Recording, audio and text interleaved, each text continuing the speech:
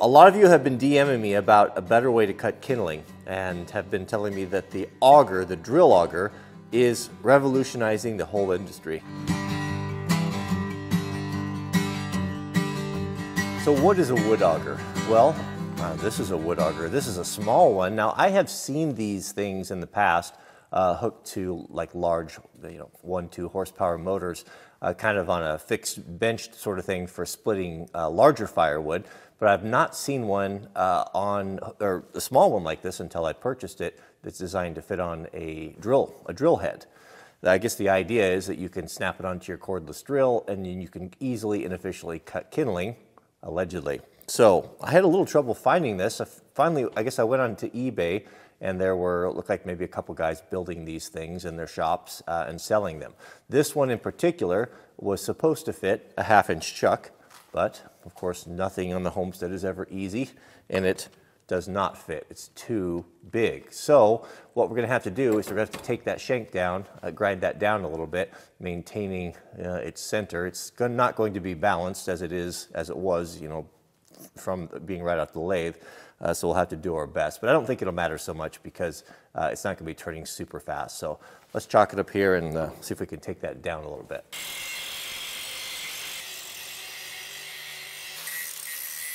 It didn't take much grinding to make this fit. It's, of course, not perfectly balanced. I found that if I can chuck this in like little different spots, that it does seem to be better in some places than others. I can live with that. I mean, it's going to be slow speed. So one concern I have about this is just I noticed grinding it that this appears to be just mild steel, very soft. This probably should be hardened. It seems to me anyway. But if you were to drop this, I think that it would pretty well bend. But who knows? So I think we'll try splitting some kindling here, and we'll start with a low speed. And well, let's just go see what happens. I really have no idea. We'll start here on a pile of lodge. This is lodge pole. Jack and I are moving this pile over to the porch. So I don't know the best. We'll just try a few things out here and see how it works. If we come into the side, okay. What about the end?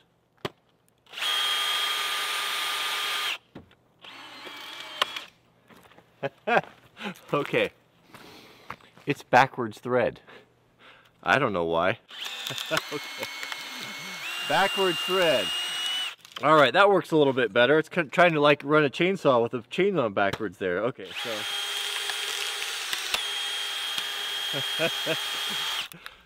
that's pretty cool. You just have to kind of stick it a little bit,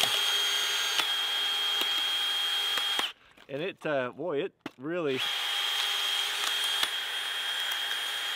really cuts kindling. It's really,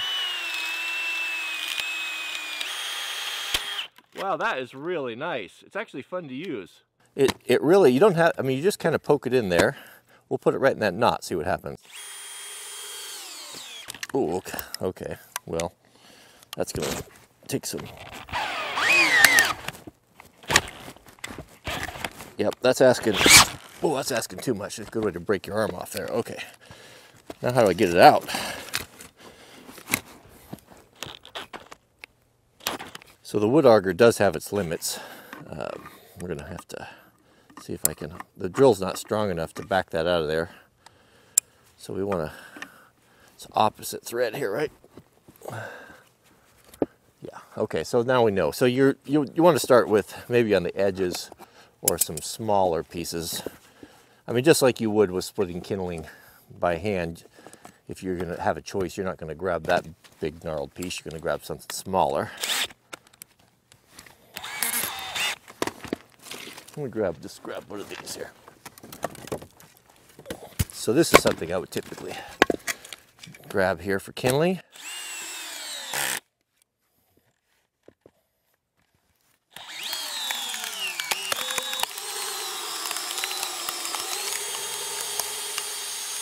Okay, that's definitely on the edge.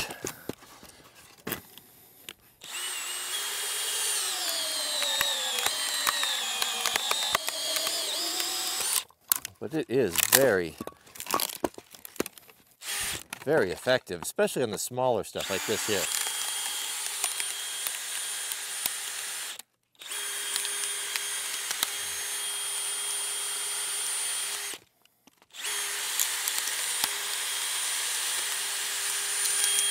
You can go as small as you want. You can even kind of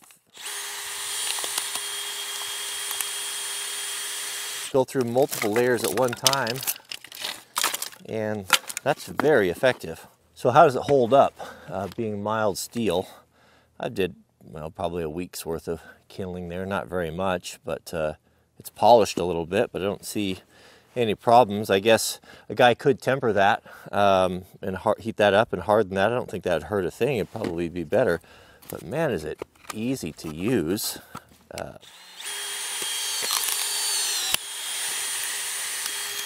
Definitely fun to use. Like I just keep wanting to do it, or keep wanting to do it. It's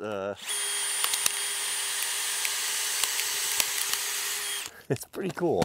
So what did we learn today? Well, I am impressed. It works a whole lot better than I was expecting. It's actually very fun to use. Where would this be handy? You know, I'll tell you what. My sister, for example, we were talking the other day that she had she'd rented a small ski place up in a couple of years ago, and it was heated with fire. And she's not exactly a lumberjill. And she was having a lot of trouble. She actually texted me a picture of this one piece of firewood that she'd been working on, with the axe. She called it my feather, because she did it so many times and it still wouldn't split. For women or for people that, oh no, are you offended? I'm so sorry. Women or people that are just, kids, I was really reluctant. One of the responsibilities Jack has is he's in charge of the firewood, keeping the kindling cut and all that.